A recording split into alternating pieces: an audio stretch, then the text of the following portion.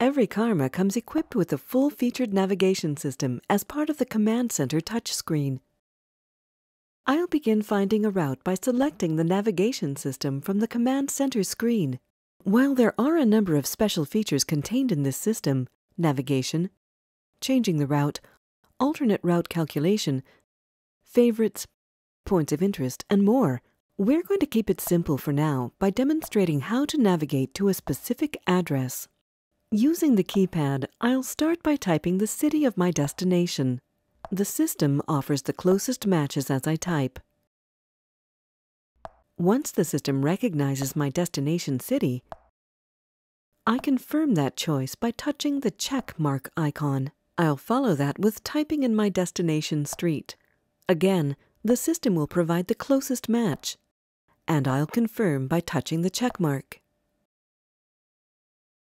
The process is similar for the street number as well. And, as before, I'll confirm this with the check mark. See the pattern?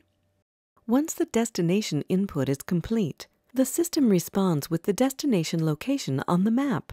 Since this is the destination I'd like directions to, I'll confirm with the check mark. After I confirm the destination, the navigation system calculates the best route. This is displayed on the map.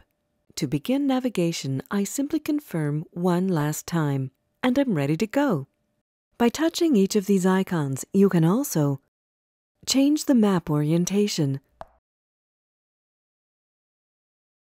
zoom in, zoom out, or go to the default zoom view. I'd prefer to have the 3D map view, so I'll touch this icon to change the map orientation. I can stop navigation at any time by returning to the menu. Then I touch the Stop Navigation icon to end the directions to this particular address. You can learn more about the navigation system by going to the Karma Touchscreen User's Manual.